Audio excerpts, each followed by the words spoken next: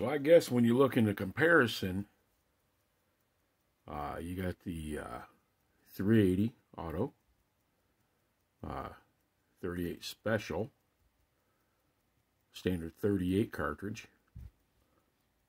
9mm cartridge, and a 45 ACP cartridge.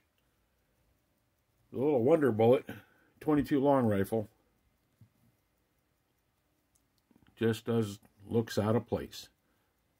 But that being said, most popular cartridge sold worldwide to date, from what I can gather on the information.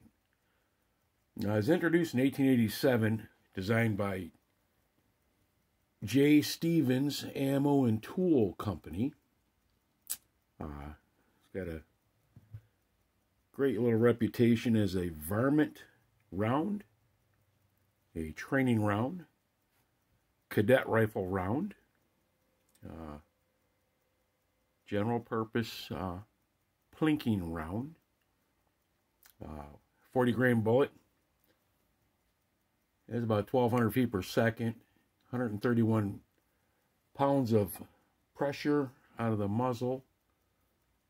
Now that's out of an 18.5-inch barrel, of course, not out of a 2-inch barrel. Very economical to shoot. Remember when I was a kid, we'd buy a box of these, box of 50 for about 55 cents. Or if we was fortunate enough to get to the big retail stores, we could get a sleeve of 100, the plastic case, I think right around 97 cents, $1, give or take. I've shot thousands and thousands of rounds of these through our old rifles. We had the old Glenfield Marlin Model 60s. They held 18 rounds of long rifle in a tubular magazine. Paid about $60 a piece for those rifles back when we got them as teenagers. That's what we trained with at the hunting club. That's what we squirrel hunted with. We did a lot of things with those. We used to take and actually cut take our pocket knives and cut an X in them. Right, just a whoop, whoop, quick little X.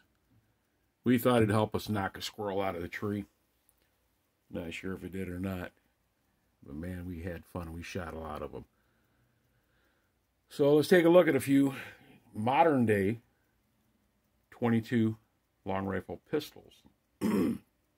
This here is Heritage Arms revolver, single action, with a, I believe it's a 6-inch barrel. This is a cowboy gun, I guess you'd call it. Very economical to buy. Anywhere between $125, $150. You can get them on sale every now and then for well under $100. Old-fashioned. Got the load door on it. 4-stage trigger. It's got a block safety on it right here, which that is a good feature to have. Push rod for ejection. Great little pistol. I call it my little tractor gun. My little tractor pistol. Good shooter. 6-inch barrel. I got the 6-inch barrel for more accuracy. And gives me a little bit more muzzle velocity, I think. Then again, I'm not sure. I shoot just the 40 grain hollow points. And I picked up some of these lower velocity, lower noise rounds. Subsonic, they call them, for a little bit more quieter shooting, but they really don't run good in a semi-automatic. Not enough pressure. So, this is a little pocket gun, little 22 that I've had for a few years. This is a Taurus PT-22 break barrel design, and So it holds 10+1. It's nice and small, fits comfortably in the hand. If you look right here, it is hammer fired. You see the little hammer coming back. Great little gun. Just to slide in your pocket for whatever. A lot of people carry them. I think the retail on this when I bought this is right around 220 bucks, something like that. It's Taurus. It's I think it's one of the first years they started making them in the USA. It even says it on the side. Made in USA, Miami, Florida. So this is not a Brazilian-made Taurus. I do believe now that Heritage Arms, which that's what this is, manufactured by, I do believe that Taurus bought out Heritage Arms, and they're now both made in the same factory. I'm not for sure on that. Don't take that to the bank, as Beretta would say. But that's what I've seen in some videos. This one has very nice little plastic handles on with an embossed flag on it. And this side, I think it's embossed. This is USA. Yeah, it's kind of cool. Kind of cool. I like that. Great little tractor gun. This would be a Kel-Tec 22 long rifle, PT-22. Oh, I'm sorry, the P-17 is the model number. 22 long rifle, made by Kel-Tec, out of Cocoa, Florida. Is made in USA. Very lightweight, all plastic gun, pretty much. It feels like it. Honestly, it feels really cheap, because it is. It's right around 250 bucks, I think. But it shoots very well. Very well. Got a nice sight picture on it. Don't know if I can line it up with the camera or not. Got accessory rail on the bottom. It's got a unique slide action, I think. And it's the way it breaks away like that. Dual mag disengagements on either side. Ambidextrous trigger. Accessory rail. But it's all plastic pretty much. He was a... God, I always put no more than 10 rounds in a magazine, like something like this. I just don't like crushing the springs on them too much. And if they feel stiff, tight, I don't do it. It's about as all I need to put in there. I'll just come with 3 mags. So, the only reason I did that. Like the purchase on that, though. But it's big and blocky. Man. Big and blocky. Nice, but it's a nice shooter. For the money, it was a nice shooter. Now, if you want to step up to a really nice 22 pistol, this is a Browning 1911 22. I think it's considered what's called a black label. It's let me get that focused up there for you. 1911 22, and man, she's a beaut. Shoots really good, really well. Made in Morgan, Utah. I mean, my God, it's one of the nicest shooting 22 long rifle pistols you'd ever shoot. But you pay the price. I think this thing is getting right around 650 bucks. And man, she's gorgeous. So it is clear. I clear everything before I even set it out on the table. This is I think it was a 10+1 or 12+1. I usually, like I said, about 10 rounds. I load them up. I get that down to about where it feels kind of like it's starting to push that spring. That's it. I don't want to collapse the springs. If 2 rounds is not going to make a whole lot of a difference. Excuse me, for what it is. A lot of people carry .22 for self-defense, and I got some personal thoughts on that. I think a lot of it has to do with, well, let me explain it like this. You can shoot somebody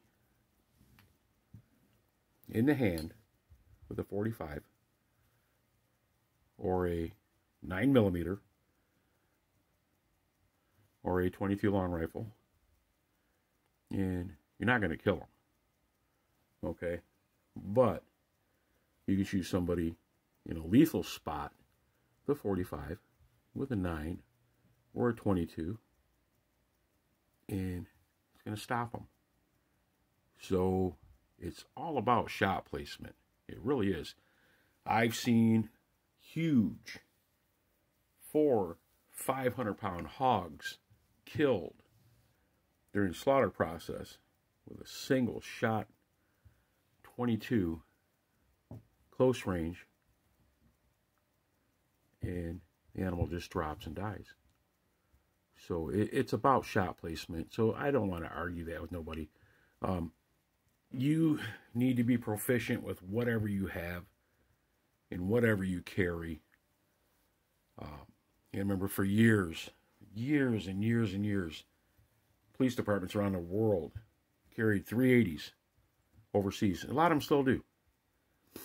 38s here in the States. Then he went up to a .38 special, .357.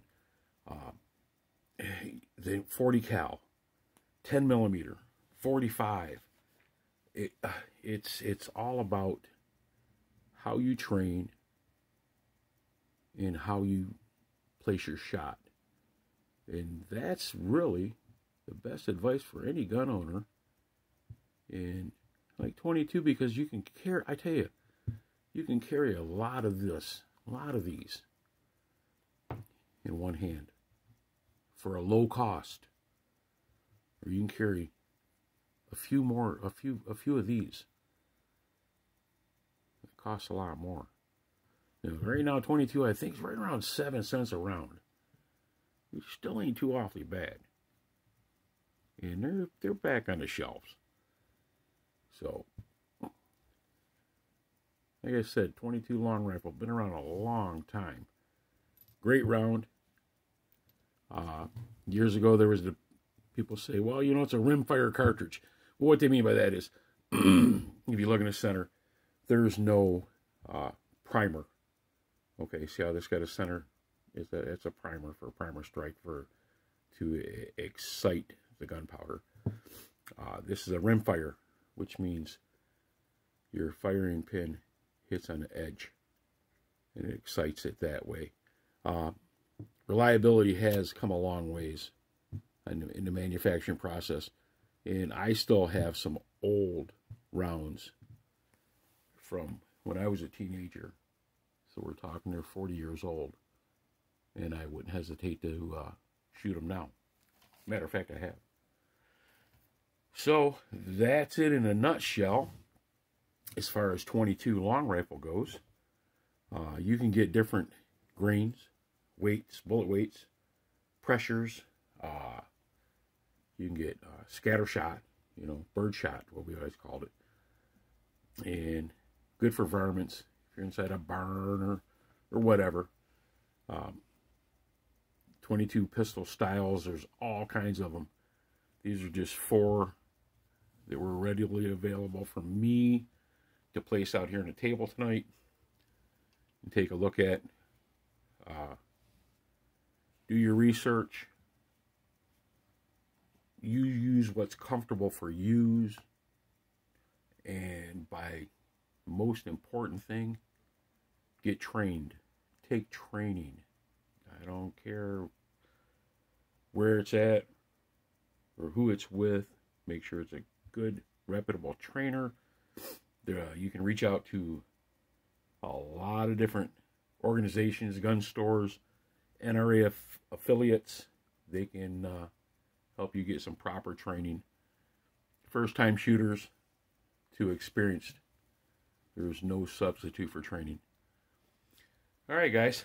That's what I wanted to put out there on the table tonight as a in-the-hand review Man, I really liked his Browning. God, it's a beauty. Like, share, comment. I want to hear your thoughts on this. I really do. Subscribe to my channel. It helps the lithogram or whatever they call it. And by all means, God bless America. Stay safe, stay prepared, and be good to one another. Thank you.